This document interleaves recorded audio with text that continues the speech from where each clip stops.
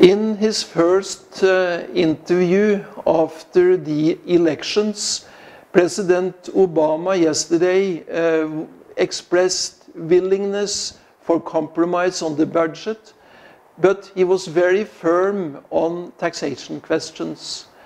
He stressed that the rich, the wealthy Americans had to pay their share of the common duties, and he also stressed that the middle class is the engine in the American economy.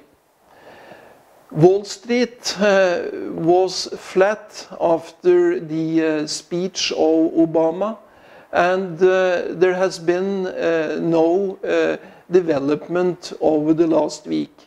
The Monday, Wall Street started in the red, and this is going to be still the situation as long as there are insecurity regarding whether it would be compromise on the budget.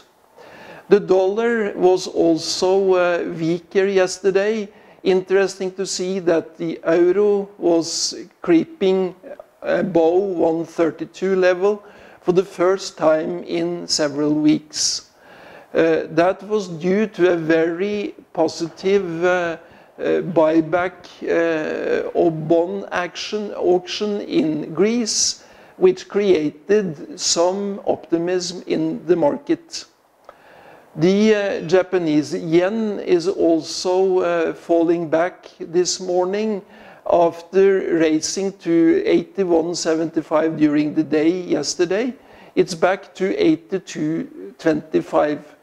That is due to statements from the Bank of Japan saying that they would take active measures for monetary easing.